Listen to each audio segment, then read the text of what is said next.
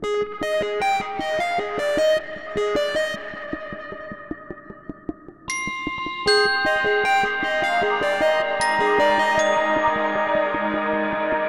so as you will recall, what we are trying to do is trying to get hold of a Riemann surface structure on the orbits of on the set of orbits for the action of PSL2Z on the upper half plane. Okay, and so the problem was that PSL2Z acts with fixed points. Okay, so we defined properties of a group of Moebius transformations that will allow us to form a quotient by that group. Okay, so let me just recall very quickly what we did last time. We have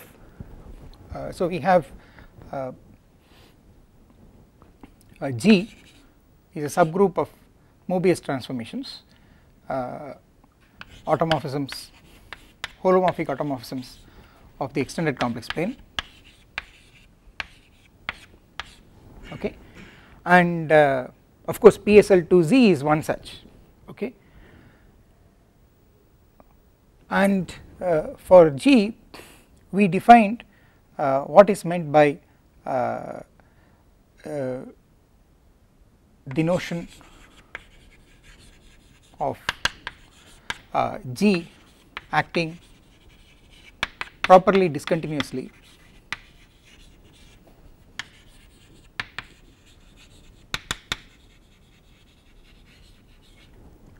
at a point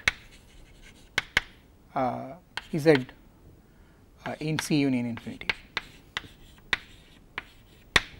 Okay, so this we defined this notion.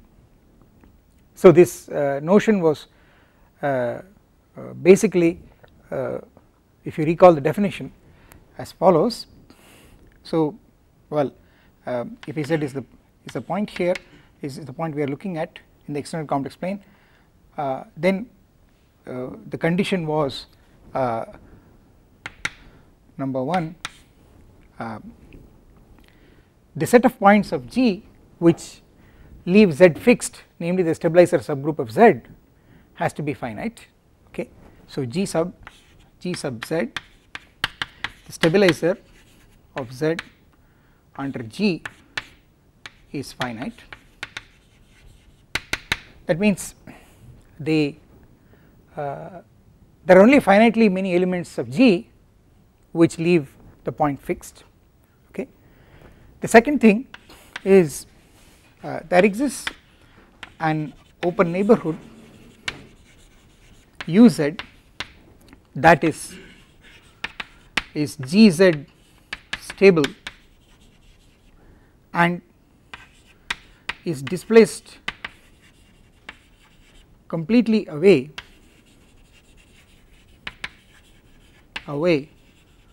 from itself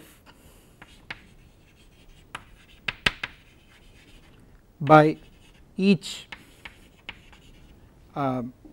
element of G which is not in the stabilizer. Okay, so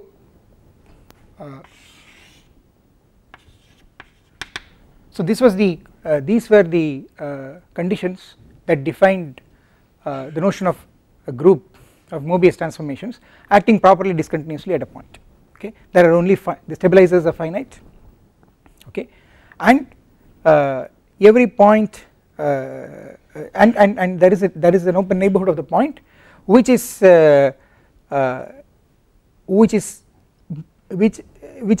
mapped onto itself isomorphically by every element in the stabilizer, and there are of course finitely many doing this, and for all the other elements this neighborhood is completely moved away from itself. Okay, so this was the condition, these were the conditions that defined when G is acting properly discontinuously at this point. What we proved last time, and then of course we defined omega of G to be the set of all Z where G acts properly discontinuously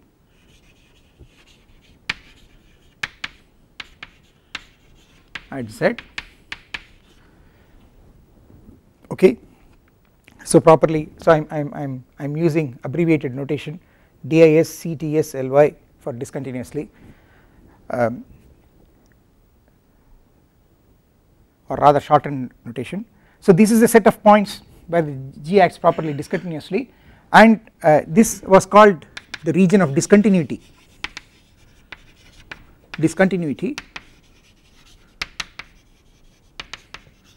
of G, okay, and its complement in the extended complex plane was called the limit set of G. So lambda of G is the complement in C union infinity of the region of discontinuity, and this is called the limit set of G. Okay, and I must remind you that there is also a notion of G acting properly discontinuously when the action is free, okay, namely if G has no fixed points, then of course every stabilizer is trivial, okay, and in that case the condition reduces to finding a neighborhood which is completely displaced by every non-trivial element of G, and that is by every element of G which is different from the identity, okay.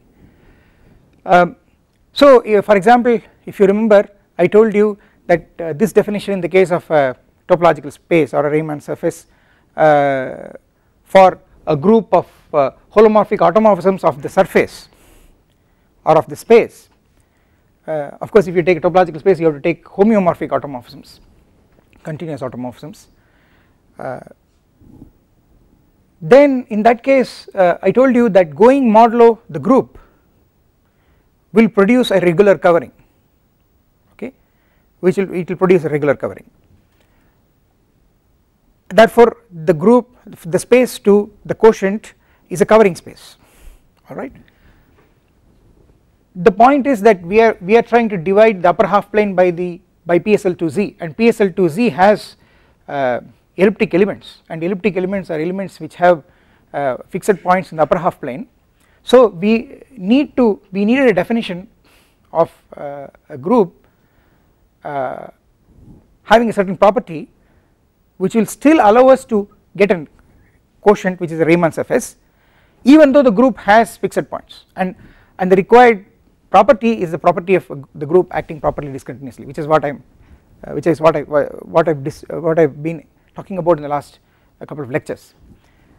So what we proved in the last lecture was that, you see, the omega of G is G invariant, is a G invariant open subset of C union infinity, okay. We proved that it is a G invariant open subset of C union infinity, and in fact this is very easy to see because when you are looking at points of omega of G which have trivial stabilizers, okay. For points of omega of G which have non-trivial stabilizers, if you remember we used Schwarz's lemma and Riemann mapping theorem to get a picture of how the action of the stabilizer on that neighborhood looks like, okay. And there was a lemma which said that the action looks like the action of a finite group of rotations on the unit disk, okay. So well, and we also so I should say that omega of G is broken up, if you want, into let me say omega prime of G and disjoint union omega double prime of G, where omega prime of G is the set of all Z in omega G such that GZ is trivial, this is a set of points of these are the set of points where the stabilizer is trivial, okay. In other words, these are this is a complement of the fixed points, the points which are fixed by some non-trivial element of G, okay. So and of course so in fact this if you take a point where the stabilizer is trivial, then you are going to get an open neighbourhood surrounding that point which is displaced by every non-trivial element of G, and it is of course clear that every other point in that neighbourhood is also a point of this type. It is also a point which has a trivial stabilizer, okay, and at which G acts properly discontinuously, because the same neighbourhood will help to verify the condition of the action being properly discontinuous. So this subset, this is, and of course it is also an open subset. So this is G invariant open subset. Of course when I say G invariant, I mean a subset that is mapped by G onto itself isomorphically, of course. So this is a G invariant open subset, and well and what about omega double prime G? Omega double prime G is, well, the set of all points where Gz is not trivial. These are all the points where there is a non-trivial element of G fixing that point. So the stabilizer is non-trivial, but of course because of the properly discontinuous action, that stabilizer is anyway finite, okay. And well, if you take so let me draw a small diagram. The picture is like this. Well, if this is, well, omega of G, and if you have a point Z in omega of G, then what we saw last time, so in fact if you want, if Z is you take a point Z in omega double prime of G, okay, what we saw was that we can find a neighbourhood of this point D, okay, D, if you want D sub Z. In fact let me call it as U sub Z. I can find a neighbourhood of this point, an open neighbourhood of this point, and a map, a holomorphic isomorphism of that neighbourhood with the unit disk. So this is a unit disk, okay, with the point being mapped to 0, f of Z is 0, okay. And if you see the group G sub Z, namely the finitely many elements of G which move which fix Z, that subgroup, the stabilizer subgroup, the way it maps this this neighbourhood onto itself via this map can be compared to the action of a group of rotations of the unit disk about the origin, okay. In other words, if I write if the cardinality, if Gz has cardinality R, namely it consists of R elements, it will be a cyclic group, okay. And if a generator is, let us call a generator as G, then this group will be up to G to the R minus 1. These will be the elements of the group, where I write 1 for the identity element of the group, okay. Please do not confuse it with the complex number 1. These are all automorphisms, okay. These are all Moebius transformations. So this is your group, this is your stabilizer subgroup. It has n R elements, okay, and it is cyclic, and that it is cyclic also came from our discussion in the previous lecture. And you see this G is via this map, which is a holomorphic isomorphism, this G is can be identified with the group H of rotations.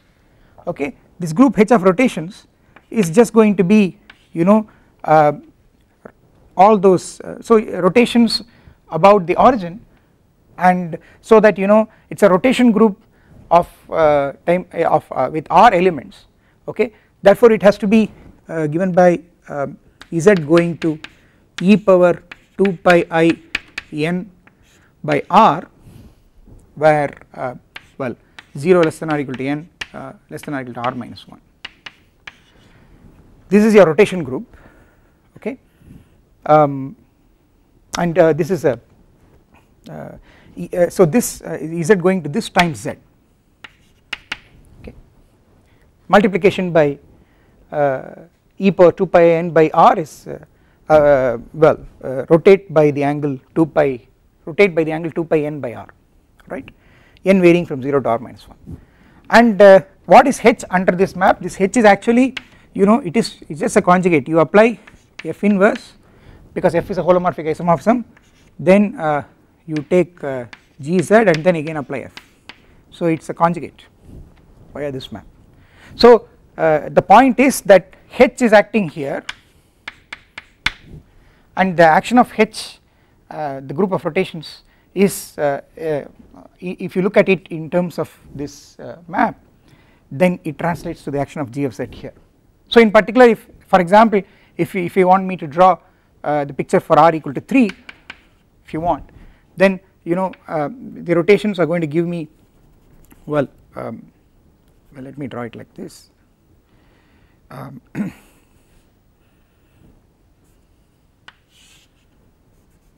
Okay, so well if I take a sector like this, then I have this at 120 degrees and another at 240 degrees, then there are 3 sectors, and so R is 3. So the action here is this sector moves to this sector, this sector moves to this sector, right, and that will translate here to, well, something like this. This is how it will move. Okay, so the action of GZ on UZ can be is up to isomorphism just the action of H on delta. Okay, so this is the picture that you get of the action of the stabilizer at a point with non-trivial stabilizer, and this picture tells you two things. It tells you that those points which have non-trivial stabilizers, they are isolated, because you given any such point with non-trivial stabilizer, if there is a whole neighborhood where every other point has trivial stabilizer. Okay, because you take any point here which is different from Z, then well it is of course going to be moved by every element of G different from GZ, because the whole neighborhood is going to be displaced away, and so every element of G different from GZ is in no way going to fix this. So you have to only look at elements of GZ, but elements of GZ are going to act like rotation. So this point will go to some point here and then it will go to some other point here. So these are all going to be distinct points. So there is going to be no stabilizer for any point different from Z in this neighborhood. What it tells you is that every such point here has a neighborhood which actually lies here. Okay, and therefore this set of points with non-trivial stabilizers is a discrete subset. Okay, so this set is this is a discrete subset of the extended complex plane, right. So omega double prime G is a discrete subset of C union infinity. Okay, so this is the picture that we have of how a point which is having a non-trivial stabilizer, how the non-trivial stabilizer acts in the neighborhood of the point. Okay, fine. Now what was the aim? the aim was to divide by such a group, okay. So what I want to show is that you take this region of discontinuity and you divide it by the group, what you get is a Riemann surface, okay. So the aim now is omega g to omega, so omega g mod g is a Riemann surface, so that the natural map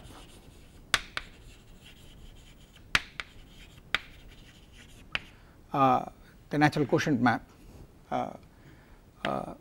omega of g to, let me call that map as pi to omega of g mod g is holomorphic, okay. So I'm going to tell you why this definition is a good definition, because it's a good definition because you can divide omega g by g to get really a Riemann surface. So if I do this, then the only thing I will have to show is that PSL2Z acts properly discontinuously on the upper half plane, and then you will be convinced that U mod PSL2Z is certainly a Riemann surface, and the natural map from U, the upper half plane, to U mod PSL2Z is holomorphic, okay. Of course in all these things I am assuming that G is Kleinian, so I should remind you, so G is called Kleinian if omega of G is non-empty, okay, and of course we are working only with Kleinian groups. I don't want this to be the empty set, right. So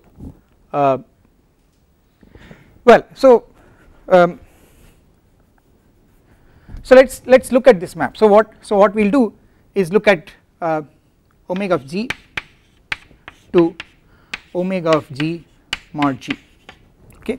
Now of course you know when I write omega of G mod G, what this means, this is a set of orbits, this is a set of orbits of G in omega G, this is the quotient map, alright, and of course it is a surjective map, I am calling this as pi, okay, it is a surjective map, and the first thing I want to do is I want to make this at least a topological space, and you know the natural thing that one would do is to put the quotient topology. You put the quotient topology so that this map automatically becomes continuous. What is the quotient topology? The quotient topology is a topology that is given by the condition that any subset here is open if and only if its inverse image above is open, okay, and so give omega of G mod G the quotient topology,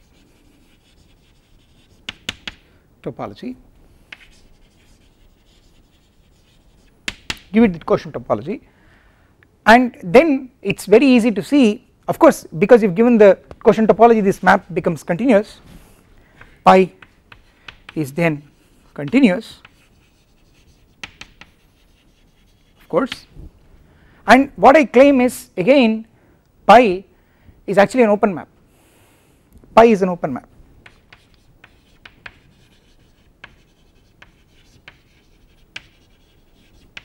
namely it takes open sets to open sets, and that is something that is very easy to prove, because you take any first of all take any set here, you take its image below, okay, and then if you take the inverse image, what you are going to get is just translates of the set by elements of G, okay. In particular if you started with an open set here, okay, you take its image below and then you take the inverse image, you will get all translates, the union of all translates of that open set by G, but that is again a union of open sets because the translate of an open set by an element of G is another open set, because G is, every element of G is acting by holomorphic automorphisms, okay, therefore it is an open map.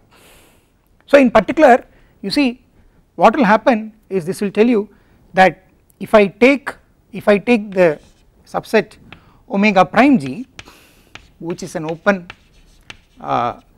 G invariant subset, okay, then its image pi of omega prime g will be the same as well, it will be the same as this will be open, of course, this will be an open subset, okay, and pi of omega prime g is, what is this? This is just this is nothing other than omega prime pi of omega prime g is just omega prime g modulo g. That is because you see, if I take the inverse image of this, okay, the inverse image of this will be again omega prime g. The inverse image cannot contain points in omega double prime g, okay, because of the description of omega prime g and omega double prime g. So in fact this omega prime g I should write is pi inverse, so well, I do not have space, so maybe I will make a little bit of space here.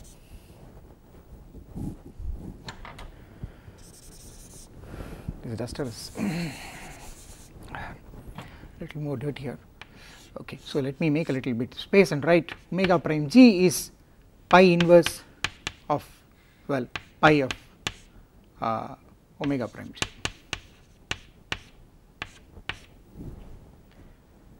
Because of the fact that every point in omega prime g is a point with trivial stabilizer, okay, and you cannot get a point outside of omega prime g because these are all going to be points with non-trivial stabilizer, okay, and a point with trivial stabilizer cannot be in the orbit of a point with a non-trivial stabilizer and conversely, because all points in an orbit, if you take the stabilizers, they are all going to be conjugates, okay. So if one of them is trivial, every one of them is trivial, alright. So well, because of this reason, this is actually going to be omega prime, it is just going to be omega prime g divided by g. It is just taking orbits in omega prime g, g orbits in omega prime g, okay. Now I want you to remember that the g action on omega prime g is free, because after all omega prime g is a set of points where g where it's all those points where the stabilizers are trivial, that means g acts freely, okay, and we have already seen in this case that this is going to be a regular covering. So what you must understand is that this piece omega prime g to, for this open subset, this quotient map, so this is just pi restricted to omega prime g.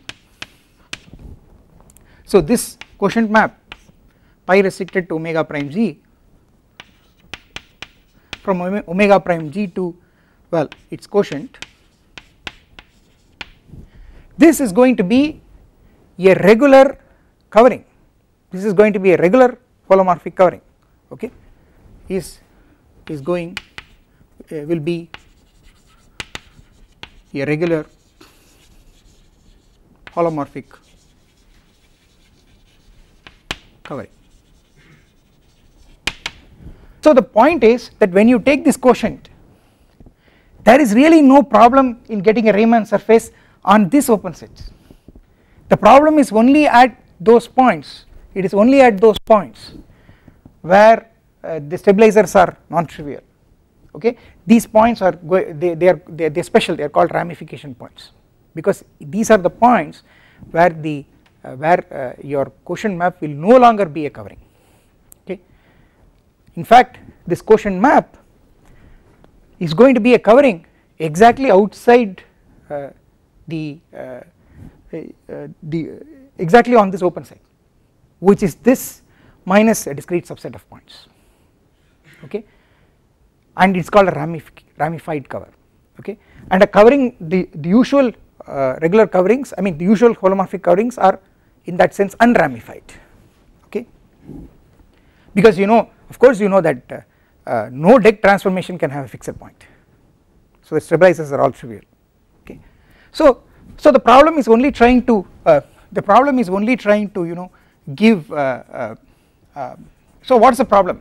So the problem is you take a point like this, okay, a point like this is going to be in omega double prime g. For a point like this, if you take its image in the quotient below, the problem is to give a holomorphic coordinate at that point, that is the whole problem, okay, and that can be done very easily as follows, okay.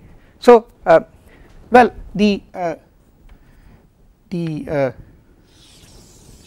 to understand that clearly, okay, let's try to let's try to look at this situation, okay.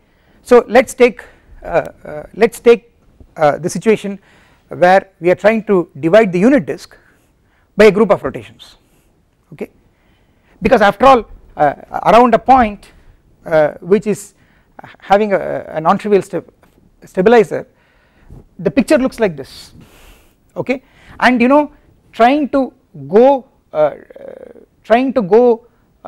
modulo a neighborhood of this point, going modulo g is the same as going modulo gz. You have to essentially divide only by gz, okay. So what you should actually study is the quotient uz mod gz, this quotient by a finite group, and uz mod gz is literally the same as studying delta mod h because of this holomorphic isomorphism f, okay. So let us look at this delta mod h. So the situation is like this. So here is my delta, so let me draw a diagram. So I have the unit disk delta, okay, and I have h, okay, and well you all know that if I take delta mod h, what am I going to get? So you see, well let me draw the picture for, let us say h having 3 elements, okay. So h then contains multiplication by 1 omega and omega squared, which are the omega is a complex cube root of unity, okay. H is a 3-dimensional, h is a group with 3 elements, right. So you see, then you know that if I take the quotient of delta by h, okay, for example r equal to 3, cardinality of h is r, okay, then you know what you are going to get.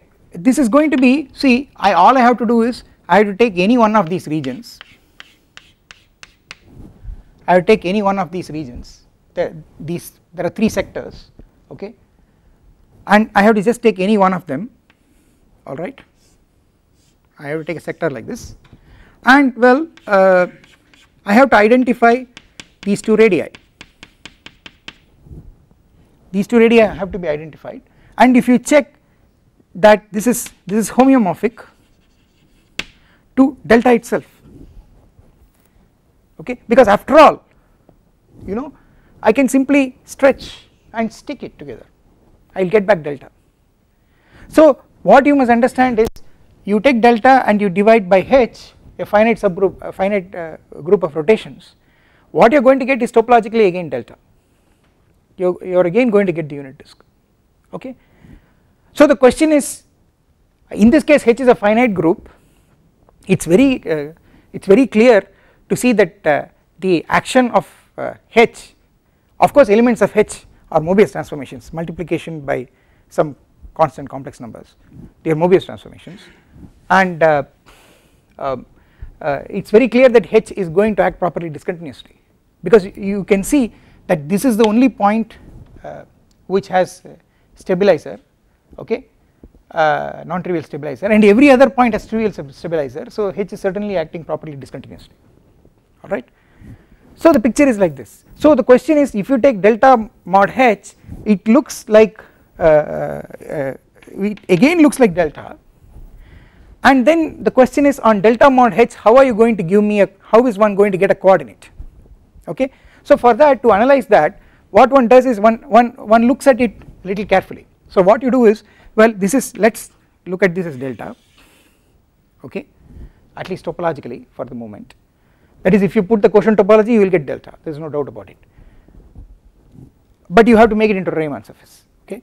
So well, so that is this point which is the image of 0, it is this point that is a troublesome point, that is a point at which it's immediately not clear to me as how to get a complex coordinate neighborhood, because why is that the problem? Because if I throw away that point, if I take out that point, so I put a small circle here saying that this is deleted, I have deleted that point, so this is a punctured, so this is delta, well this is delta minus 0 if you want, okay. I've thrown out, I am calling this point also below as 0, I am identifying this with delta, I am calling this point also as 0, alright, and I throw out that, then you know this is then from here to here this is a 3-sheeted covering,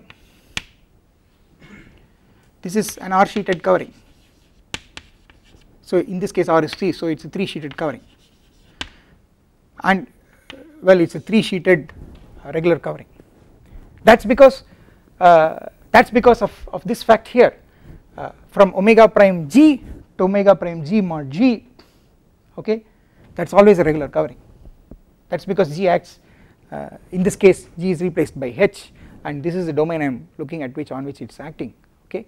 So this part is a nice 3-sheeted regular covering, okay, and what are the sheets? If you want to get these sheets, so this is where the point is, the point is well this point above is called the ramification point, okay, it is called the ramification point. And how do I get those 3 sheets?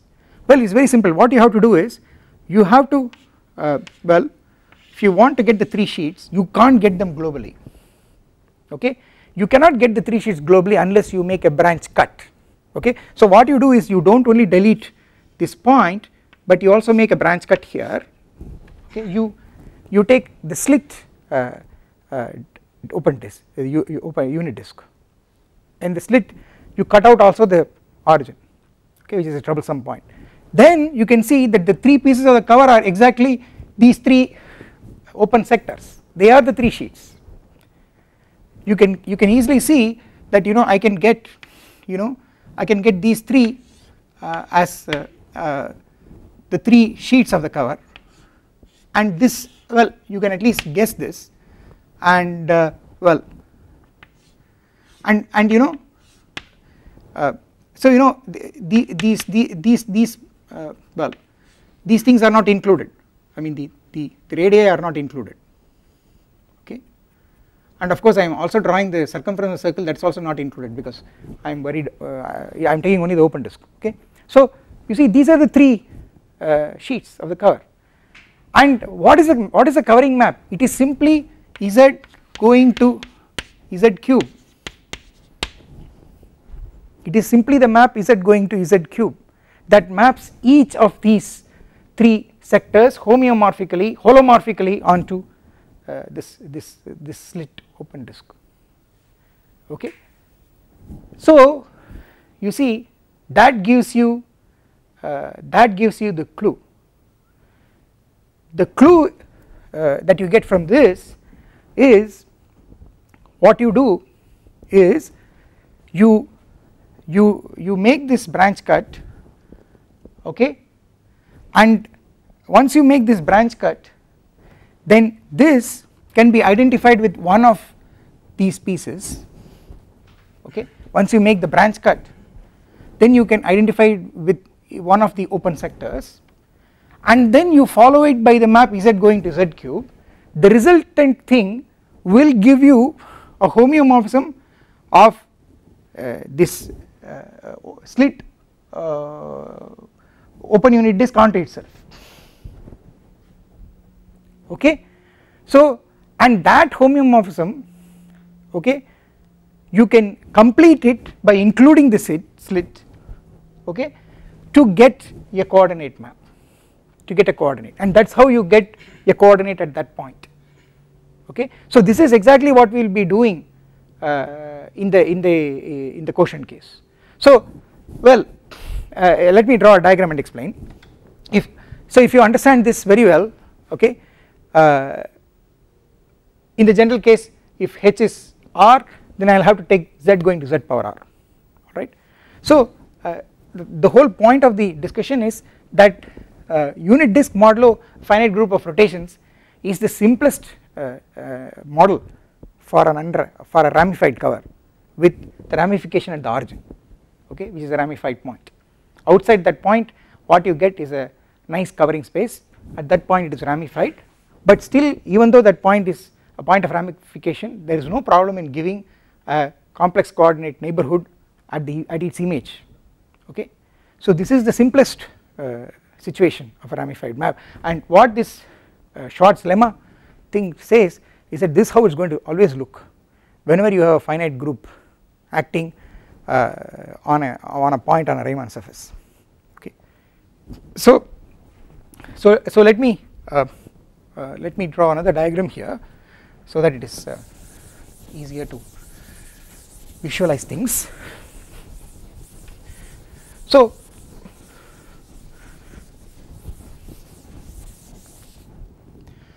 you see, I am in the following situation. Here is my, well, omega of g, and there is a point z, there is a point z which is a point of omega double prime of g, so it is a point with non-trivial stabilizer. So I am just redrawing this diagram here. So I have a neighborhood, so this is z, this is u sub z, and I have something like this, okay, and well, there is this holomorphic isomorphism f of this neighborhood with the unit disk delta, okay, with of course z going to 0, alright, and I have the quotient map pi, which is and I am essentially trying to look at this space here, which is omega of g mod g, the quotient.